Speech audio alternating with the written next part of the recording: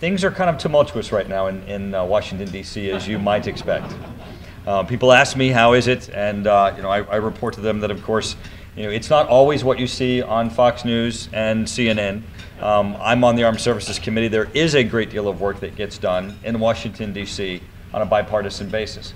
But right now, there are significant issues that are dividing the country, and including the issues that go directly to the challenges that we have, both economically and the challenges that we have that go to the issue of national security for our country. Almost every economist will tell you that there are two structural issues that the United States has to address. The first being our budget deficit, and the second being our trade deficit. And regardless of how we look at temporarily moving the economy forward or temporarily trying to jumpstart this economy, those structural issues are things that we're going to have to address, and I do believe that over the next year or two we're going to see that those issues are going to dominate the discussion in Washington, D.C., and I think they're going to dominate the discussions that we have really throughout the country. And those are going to be issues that are not going to be easy to address. If you look at the budget deficit, the only thing that's really been done over the past year and a half on the issue of the budget deficit is to increase it.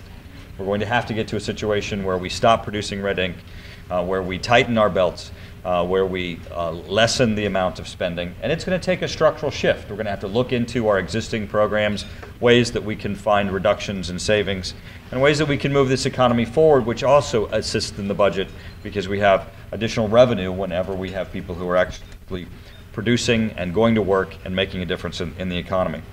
On the trade deficit, that is an issue that we look to at our own local community to see the effects.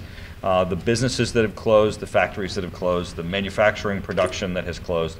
Those are all areas where we cannot say that these are industries of the past because they exist. We're just buying them from somebody else. We're going to have to take a look at how we can recapture an economic base that can be sustainable and how we can look to the issue of reducing the trade deficit, because we cannot continue to both have red ink being generated out of Washington and red ink being generated by money that's leaving our shores for goods and services that we're purchasing instead of the wealth creating model that we've had for the United States in the past.